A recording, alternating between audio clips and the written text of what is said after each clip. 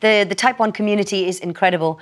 Any parent that goes through this, any child goes through it, we then pass on whatever knowledge we have to the next lot that get diagnosed. And this is the sad part. It seems to be an increase every year, a small percentage increase every year of the number of people being diagnosed with type 1. And we don't know what causes it. Really? Yeah. So what was happening to you before you were diagnosed? Were you just feeling very ill? It wasn't just I was feeling very ill. I was very skinny. I was throwing up. And we were actually on holiday in Thailand. And I was drinking a lot of water.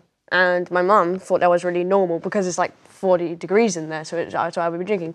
But my mum... You can see in the photo how thin he is there. Yeah.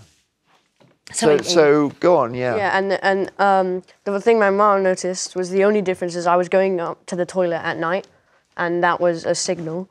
And when we got back from Thailand, I was just looking very ill, skinny, I didn't feel well, and then they took a finger prick, and my blood sugar was high, and they said, she's got type 1, so...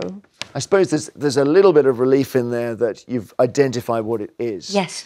And then, of course, we get to the life changes you have to make. And you've brought some kit with you. Now, I don't know if you guys have seen what they're using now for type 1 diabetes is amazing. So introduce us.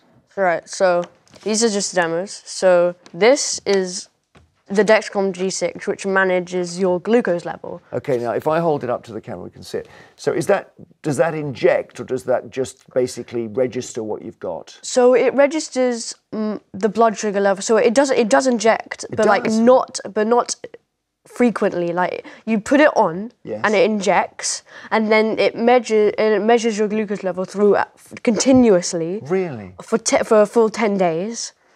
And you wear it in different parts of the body, so you're not always injecting in the same place? I usually do it on either side of the tummy. Yeah. And some people can do it on the arm and sometimes the leg. So funny, because this is the first time I've seen this, and when I heard you were bringing your kit in, I was imagining kind of a machine, or at least something, you know, the size of a phone or something. This is tiny. Yeah. So what does that connect to then, Aidan? So this, so it connects to your phone. Right. Yeah, and you have an app, and anytime, let's say you go low, which it notifies you, and you know what to do. You need to eat something, or when I'm going high, it will notify me, and I know I'm going high, so I need to give insulin, and it's really helpful because I used to have to finger prick all the time, and now I don't because of this app, which is great. Yeah, it's a lot easier. So yes, because back in the day, which is only really 10 years ago, people, I mean, I've got friends who were injecting with syringes. They were having to prick their fingers and do a measurement. Yeah. It was tough, wasn't it? Boil the needle tips. Yeah. And the equivalent of this a few years ago was a backpack. Like the kid would have to wear a backpack to school. This is so amazing. Can I just have a look at your actual wristwatch here? Oh, yeah. So if we, again, the camera's just over here. So if we just spool through, I know it's pretty technical, but what's that telling you? So if I go to the Dexcom app. Turn to that camera there. Yeah. Then it shows me my blood sugar level, which is 9.8. Yeah. And level. And you can see what's going on in your body with that. Yeah, exactly. And you can change how it's been for 3 hours, 2 hours, 6 hours. It's amazing. And I have the same on mine, because I have a Dexcom Share app. So as a parent, I can tell what his blood sugar is. Right. Which is not always a good thing, because you could be in school going 4.6, going straight down, you're going, do something, child, do something. But isn't technology amazing, audience? Yes. Isn't it incredible? And so earlier on, we were just talking about that. So we had croissants in the little green room, famously. This comes up every day with these croissants. And do you think to yourself, OK, I'd like to have one, but I need to input the carbs or whatever? Yeah, so when you get type 1, you have to memorize a lot of carbs because it comes in really useful. So for the croissant, for example, it was 36 grams of carbs. I've got it here, look. They've left a croissant. So that's 36 grams of carbs. Well, it's got a lot of chocolate on it, so it'll probably be a bit more. We had the plain one.